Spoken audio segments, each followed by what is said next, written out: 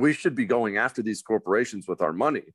One, we should be suing them into oblivion. Like when Disney comes out and they promote racist training, people who had to go through that should immediately call the best lawyer in the country and sue these companies into bankruptcy. That's one.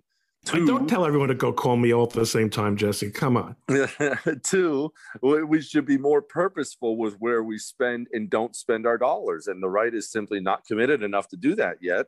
And I'm hoping they will wake up. I think they are waking up, but they're not. I mean, I remember when Drew Brees and every Tom, Dick, and Harry in the NFL was dumping all over the flag and America sucks and America's evil. And everybody on the right was talking about how they're done with the NFL and I'm not watching anymore.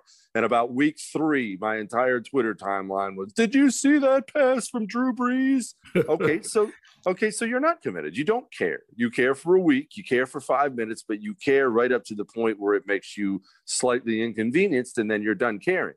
Well, that's fine, but the other side cares all the way. This is their religion. So we're going to be defeated unless we change that mindset.